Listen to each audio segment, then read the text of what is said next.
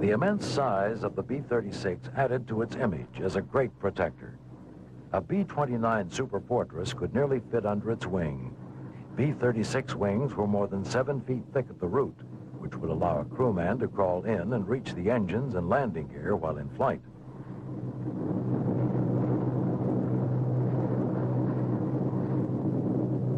It took ground crews 6 hours to prepare the bomber for a mission.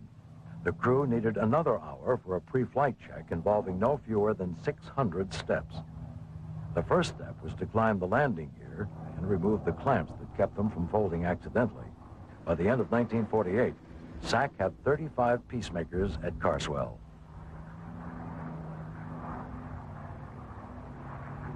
Not long after the first B-36 was delivered, Strategic Air Command pilots and crews got a new commander, General Curtis LeMay.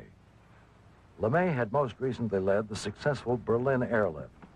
He complained that there was no SAC crew that could do a professional job. In the same way, he'd organized the bombing campaign against Germany. LeMay's solution was to take the best personnel from other air wings and form a nucleus around which he could upgrade combat readiness.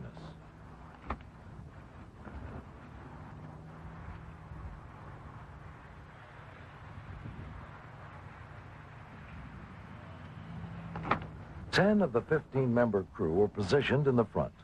These included a commander, 2 pilots, 2 engineers, a navigator, a bombardier, 2 radio operators, and a forward observer. 5 gunners occupied the rear compartments. Opinions varied, but most crew members loved the B-36. One pilot described flying it as similar to sitting on your front porch and flying your house around. Most pilots were either young and happy to be flying on such an important mission, or they were veterans who had flown inferior aircraft during World War II. But the Pentagon was not depending entirely on Peacemaker development. B-29 Super Fortresses were still deployed within striking distance of Russia. The Boeing B-47 Stratojet was entering production, and the B-52 Stratofortress was in its final design phase.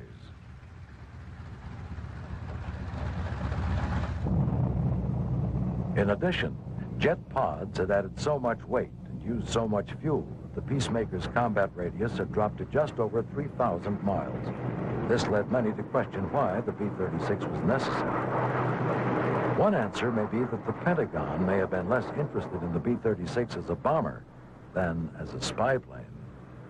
In fact, 1/3 of SAC's Peacemakers were the reconnaissance bombers known as the RB-36.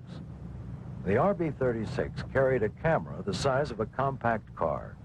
The camera was set in a photo studio that replaced the forward bomb bay. It was loaded with a roll of film 18 inches wide and 1,000 feet long. The camera lens was so powerful that one photograph taken of a golf course from 40,000 feet clearly shows a golf ball.